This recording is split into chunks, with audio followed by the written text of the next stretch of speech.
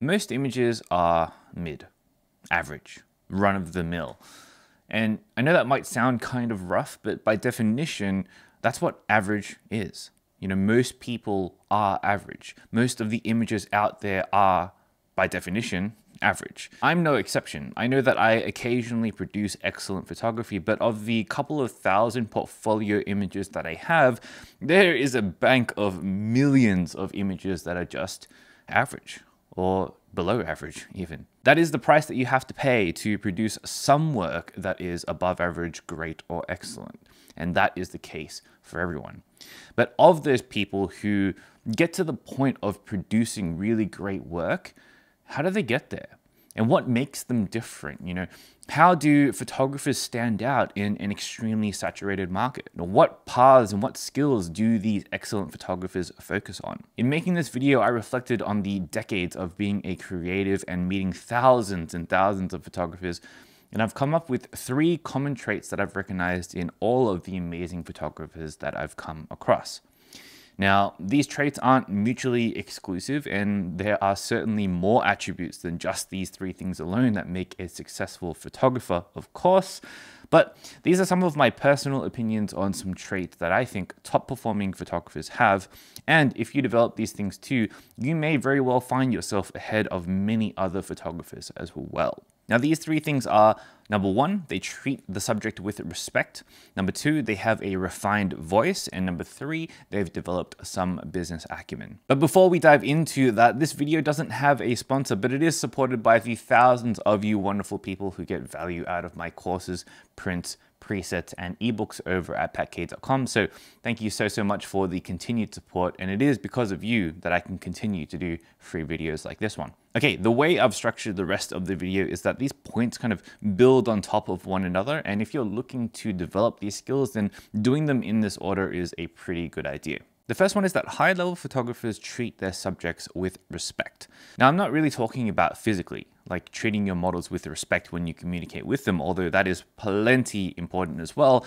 What I mean is that high-level photographers always have a very strong subject in their images. They're always very good at subject isolation or accentuating the subject in their images. I recently did a photography breakdown reel on my Instagram about my favorite historic photographer, Fan Ho, and he was a master at isolating his subjects through the use of high contrast, framing, positioning, and other photographic techniques and visual language. Whenever you look at his work, you know what you're looking at. There's no ambiguity at all. And high-level photographers do this very well. They establish a subject as the highest point of interest, the top level of visual hierarchy in an image. As a beginner photographer, many people struggle with the idea of how to tell stories in photography, or about the idea of how images tell stories just in general. And it all starts with the subject. The subject is the story. From there, additional techniques like element placement, environment, eye movement, and more move the story forward depending on what's going on in the composition and the intent of the photographer. This is how important having a strong, visually interesting, and visually striking subject is.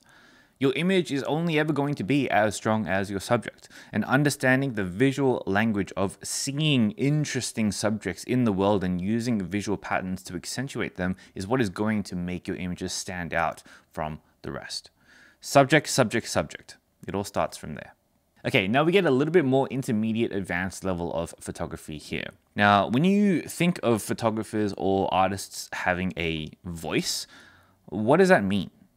It means that they have something to say and that their work is good at saying it.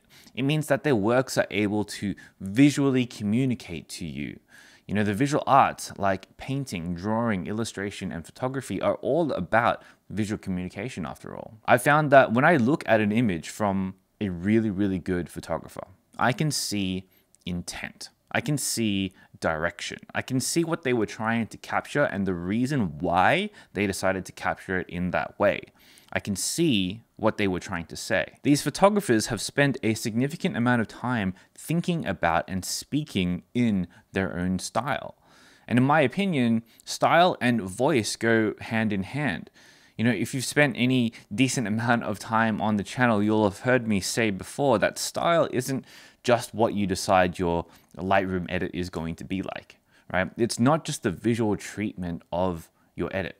Style goes way further than that, right? Style is made up of the subjects you like to shoot, the quality of light or the times of day that you like to shoot in. It's made out of the common layouts and compositions that you fall back on. It's the things that you've been known to do over and over and over again, traits and characteristics that form the basis of your body of work. This is why photographers who have a true style can only ever achieve this after many, many years of shooting. And you can't just copy someone's visual aesthetic or editing and think that you have their style down, because that's not enough.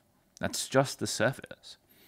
And it is this unique combination of how someone decides on and puts together all of the elements in the composition, all of these micro decisions. That is the true essence of style. And that's kind of the secret. You know, the best photographers have intention with their images, and they build on that intention with every single image they take. Every shoot moves them closer to refining that style and the meaning and the voice that they're trying to communicate with. And if you're a beginner wanting to get to that level, slow down and be intentional with your work. For some, sometimes that requires breaking away from the act of photography altogether and thinking about what photography means to you instead. You know, what you get out of it and where you want to go with it, where you want to take it.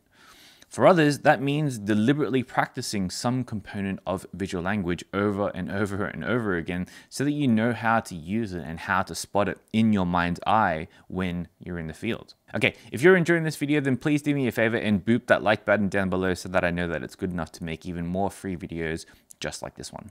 The last point here goes hand in hand with the previous point, but I understand that it's not the case for every photographer out there, but hear me out. It's very common to see the best photographers out there not only kill it with their craft, but also kill it with their businesses too. What I mean by that is that these people have taken their love of photography full time in some way. That means they're able to gain some kind of income doing photography, and they're able to support themselves doing it. But more to the point, they're able to do it full time, which means that they have more time to do it than everyone else. You know, hardly any of them do it part-time while also working day jobs, and there's a reason for that. You know, the more time you spend doing photography, the better you're gonna get. It's as simple as that. And someone who has all of the hours of the day to shoot is going to spend 2, 3, 4, 5 times more than someone who does it as a hobby or only does it after work or on the weekends. And in order to spend this much time practicing the craft of photography, you need something to be able to support you doing it. And it's not uncommon to see the top level photographers out there putting their skills to work to get them some kind of money that supports them doing what they love. You know, sometimes they get patrons or donations to support their work. Sometimes they build businesses around the thing they're good at. Sometimes they're so good at freelance or client gigs that they get a consistent stream of income.